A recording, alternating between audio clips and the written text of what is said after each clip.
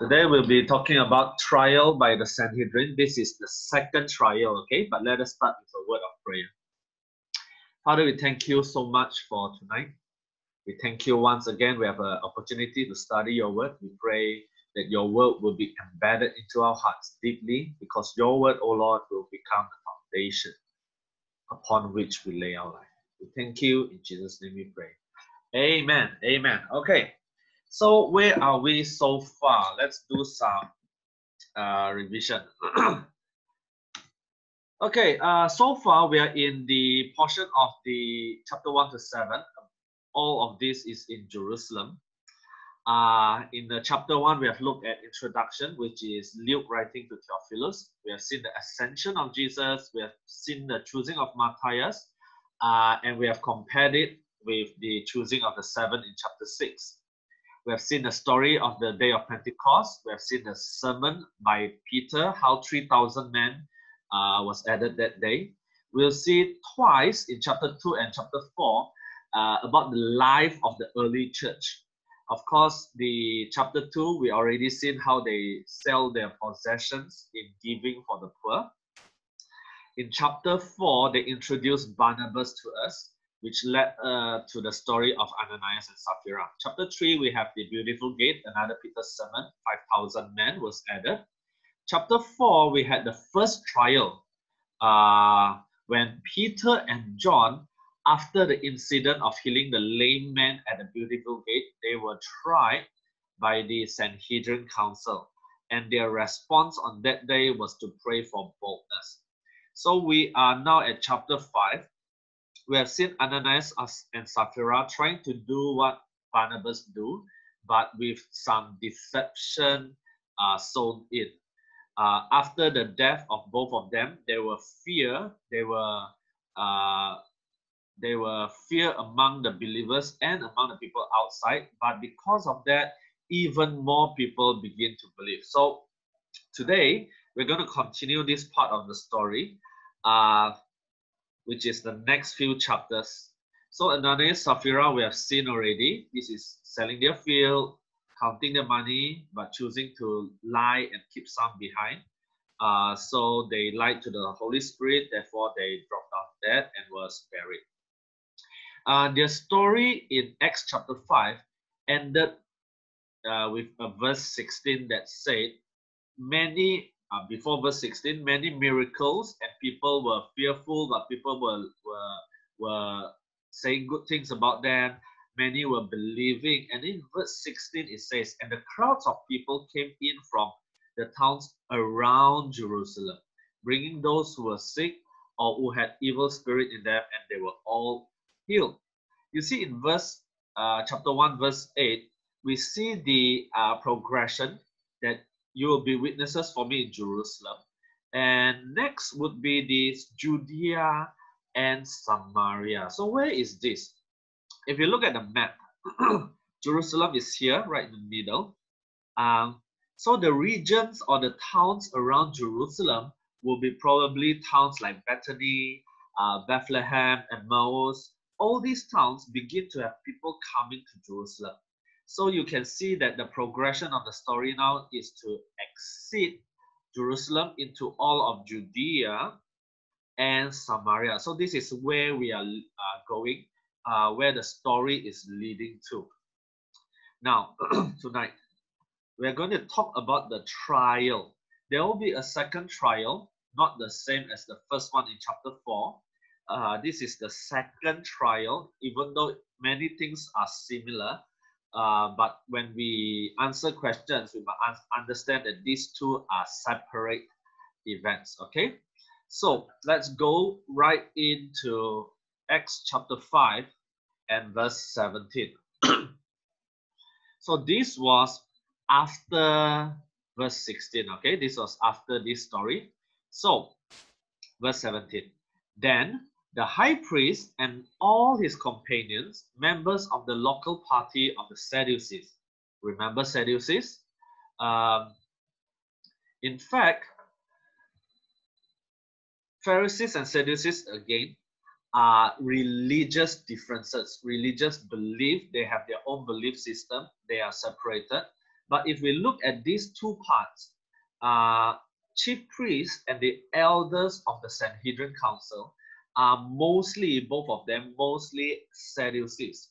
So in this verse, it says that the high priest, which is the leader of the chief priests, and all his companions, so we are assuming these people are the chief priests and the others elders, members of the local party, this one party, local party of the Sadducees, they were extremely jealous of the apostles.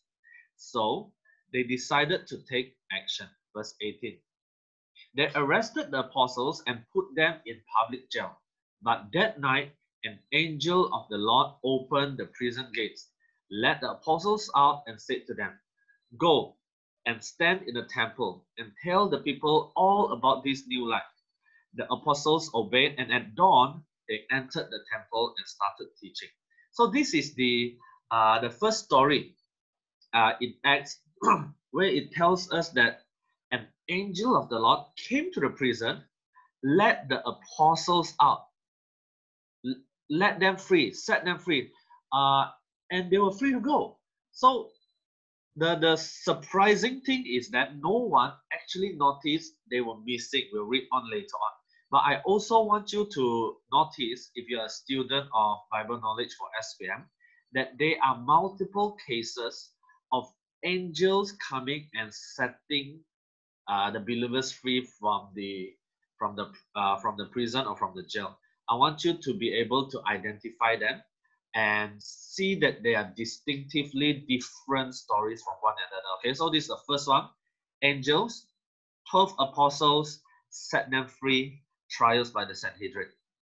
And what happened was that they went next day to the temple because the angels said, "Go and stand in the temple and tell the people all about this new life." The apostles obeyed, and at dawn they entered the temple and started teaching. So, in the previous lesson, we learned something called the Solomon's porticos. So, if you see this being highlighted by yellow, these are all the porticos. They call them the Solomon's porticos. It looks like this, okay? It's an open air area where anybody can join in. Anybody can hear them. And so they were around this place talking about this Jesus. And you know what? Some historians tell us that the Sanhedrin's council meeting place was somewhere around this corner, the lower right corner. So I'm not sure how true that is. But if it is true, you will notice that they are very nearby. They are probably standing around here, very near to where they actually meet.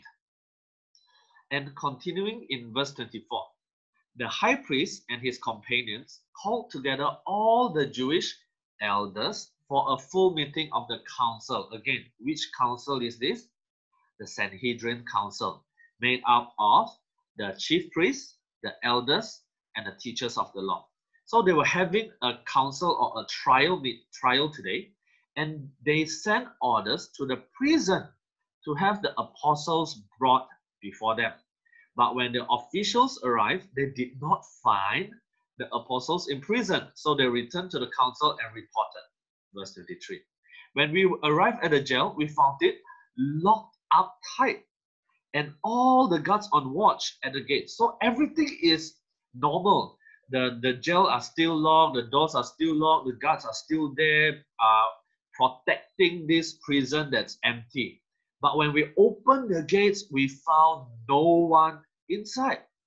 And verse 24, when the chief priest and officer in charge of the temple guards heard this, they wondered what had happened to the apostles. Did they just disappear into thin air? Then a man came in and said to them, "Listen, the men you put in prison are in the temple teaching the people." So the officer went off with his men and brought the apostles back. Wow, what funny story this is. They were right there waiting for the apostles, and the apostles was out there teaching about Jesus. But I want you to notice this last sentence here. They said that they did not use force, however, because they were afraid that the people might stone them. Such an interesting statement. I wonder whether they already know that they are fighting against the people of God, right? So let's read on, okay? Verse 27. They brought the apostles in. Oh, I forgot to show you. This is where they would probably meet, something that looks like this. The Sanhedrin council. So the council is ready, the scribes are ready, but the people were not. So as they brought them into this place, they brought the apostles in, I think 12 of them, made them stand before the council, again the Sanhedrin council, and the high priest, which is the leader of the Sanhedrin council, questioned them. We gave you strict orders not to teach in the name of this man. When? When did they give them strict orders not to teach in the name of Jesus? In chapter 4. In chapter 4, during the first trial, the Sanhedrin council warned them strictly never to preach in Jesus' name. Of course, the apostle says, you tell us, should we obey you or should we obey God? We cannot stop preaching or telling what we have seen and what we have heard. So they are referring to that case now. He said, the high priest said, but see what you have done. You have spread your teaching all over Jerusalem. Wow. Within just such a short time, they've spread the gospel all over the town. And not only that, here it says, you want to make us responsible for his death. What are they talking about? They always say that this is the Jesus that you killed. And here, verse 39, Peter said all over again in verse 39. Peter and the other apostles answered, we must obey God, not man. A repetition. The God of our ancestor raised Jesus from death after you had killed him by nailing him to the cross. So this was their message, and the Sanhedrin council were not happy because they were made responsible for Jesus' death, which in all logic and reality and truth, they did. Okay, they did. Verse 31. God raised him to his right side as leader and savior. So the resurrection of Jesus Christ, to give the people of Israel the opportunity to repent and have their sins forgiven.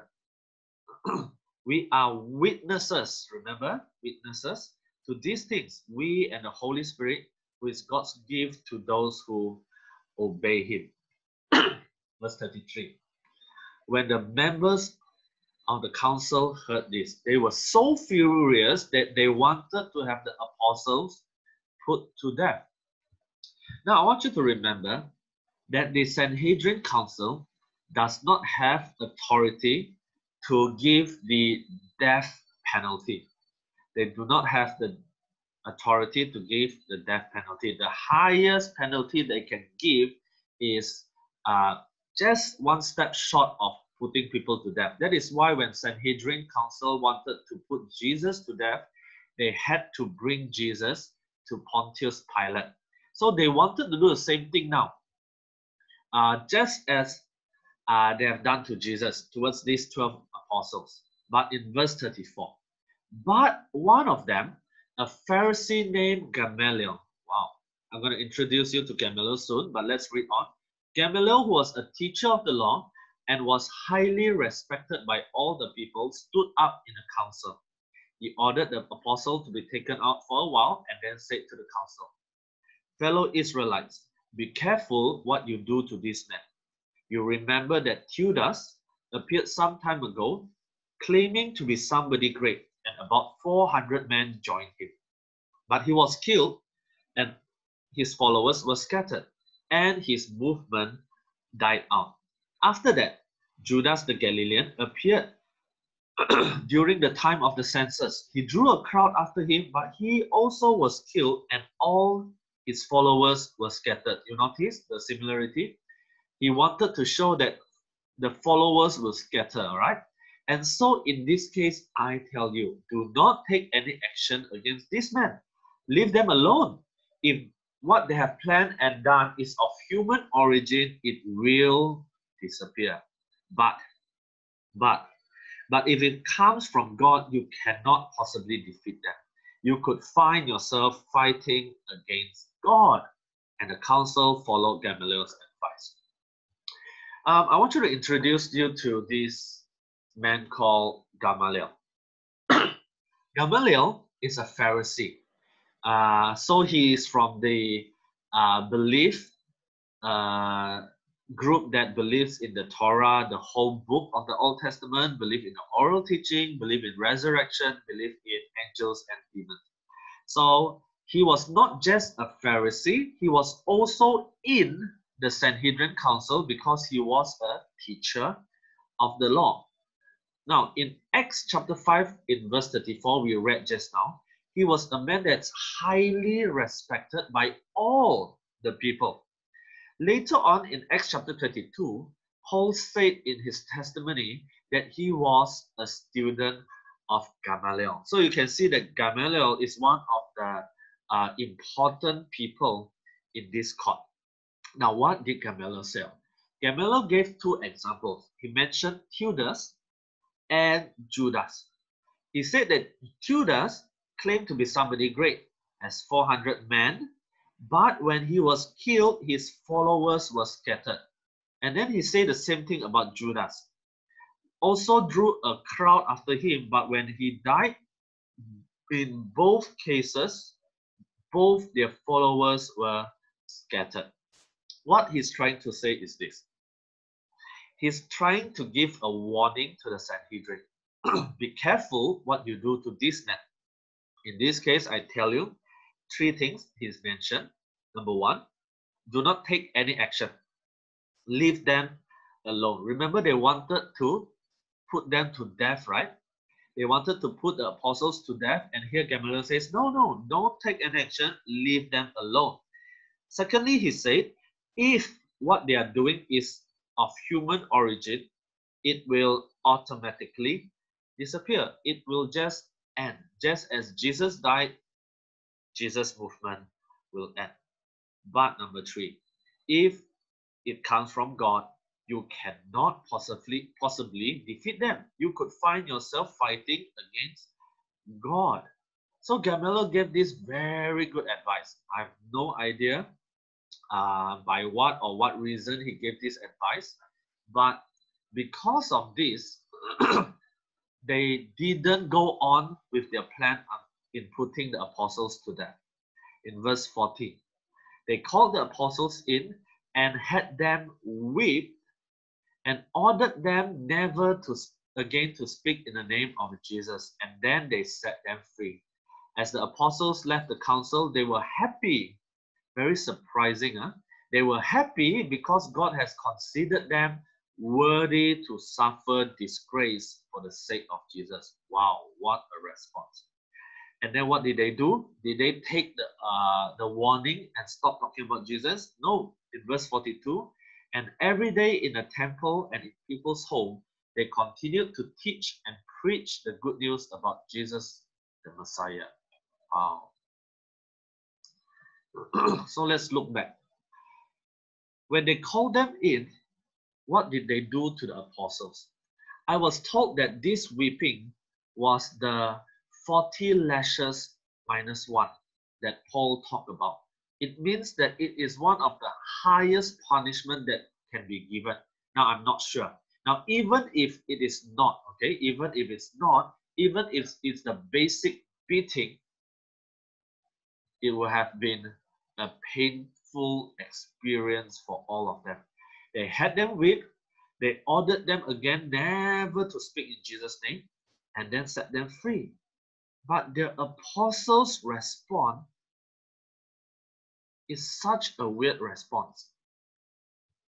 Imagine if you were the one who were put to trial today. You stand before Malaysian court and they beat you up and say never to talk about Jesus again. What would our response be? I hope that one day I could be able to respond similar to how the apostles responded. They were happy Wow, I would probably be angry, depressed, sad, disappointed with God. But they were happy. Why? Because God had considered them worthy to suffer disgrace for the sake of Christ. Wow. Does God find us worthy to suffer disgrace for Jesus? And what did they do? Every day in the temple, they didn't hide away. They were there in broad daylight, in the midst of everyone, and they did the same thing talking about Jesus. In the temple and in people's home, they continued to teach and preach the good news about Jesus, the Messiah. Wow. Wow. Such an amazing. I want you to see how consistent they were. Remember, in chapter 4, they had their first trial. And now we are in chapter 5, we are looking at the second trial, second time. In the first trial, the council warned them strongly. The second time, they whipped them and warned them strongly. The first time, their response was they prayed for boldness. They prayed that God will move and heal. They prayed that God will grant wonders and miracles, and they continued to proclaim God's message with boldness. They continued to be witnesses in all boldness. And now their response was very consistent. After being whipped, they were happy because they were worthy to suffer disgrace. And what do? They preach good news every day in temple and the homes. Wow. Wow. And this is where we are right now. So the next time we come back, we want to finish chapter 7. There's one last part, which is the story of Stephen. Because we have already done the choosing of the 7 in our previous lesson, I'm going to go through a little bit of this story and then talk about Stephen in the next lesson, and we can conclude the story in Jerusalem. So this is the trial by the Sanhedrin. But before I close, I want to leave you with one verse from Romans chapter 8, verse 18. It says that what we suffer now is nothing compared to the glory that He will reveal to us later. I hope that we can have this mindset, that the Word of God has told us clearly that what we suffer is nothing compared to the glory when Jesus comes again. We pray that we will endure until the very end and that we will be faithful to God all the days of our life. Let us pray. Lord, we have seen this story about the persecution towards your apostles in the book of Acts. We pray that in our own life, even if we face tribulations and persecution, we will not lose heart. We will not be discouraged, but Lord, we will rejoice. When we are persecuted, for the sake of you, O Lord, we will rejoice because we remember that in the future, the glory that you will reveal to us is way, way more amazing and worthwhile compared to the sufferings that we will suffer shortly in our lives on earth. So we pray, give us perseverance to go through whatever that you have allowed in our lives. Thank you, Lord. In Jesus' name we pray. Amen. Amen.